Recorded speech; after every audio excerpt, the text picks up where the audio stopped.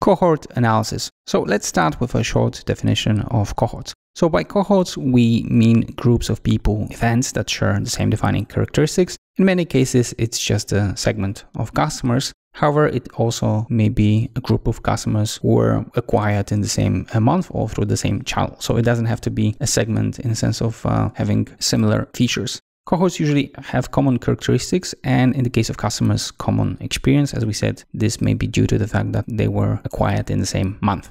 And cohorts are a great tool for helping you understand the results, disaggregate, and see what's actually driving the business. You also notice that the differences, and in this way you can learn a lot about the customers, your product, where is the best fit, and what you should do.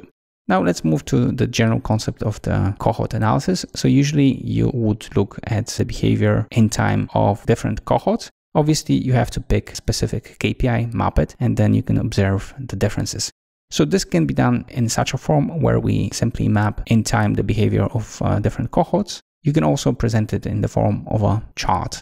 And now let's have a look at a short example. So here we have mapped the conversion rate by cohorts, and we have 4 cohorts. So new visitors, returning visitors, converted customers, and returning customers. In brackets, you've got the number of people in each and every cohort. And again, we have months above. And as you can see, we can see growth and the conversion rates for most of the cohorts. However, we can see big differences when it comes to cohorts. So it seems that the conversion rate for cohort returning visitors is much bigger than for other cohorts that we have got here. So this is one of the ways to present this analysis and to try to draw conclusions out of that. Another one, as we said, can be a chart in such a form, or preferably in a form where you can trace the lines. So either column chart or line chart. Now let's have briefly a look at typical cohorts used. So as we said, it can be a segment defined using demographics. It can be also segmentation based on geographic characteristics like size of the city,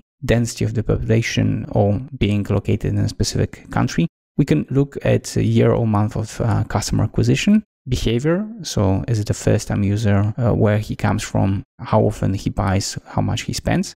And finally, we can use a psychographic segmentation. However, this requires more information that would have to be gathered in some other way, because only by observing the customer would be very difficult to figure it out. As we have said in the cohort analysis, you want to track the behavior of a specific KPI in time by cohort. So we have to somehow pick what we want to present here in the boxes. And there are some usual suspects that I recommend considering.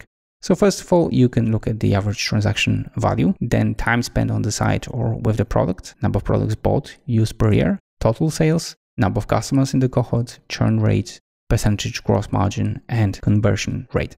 So as you can see, most of them are around the behavior of the customer or how much he generates for us, so how valuable he is for the company. Remember also that in the case of the cohort analysis, you want to observe 2 things and analyze them.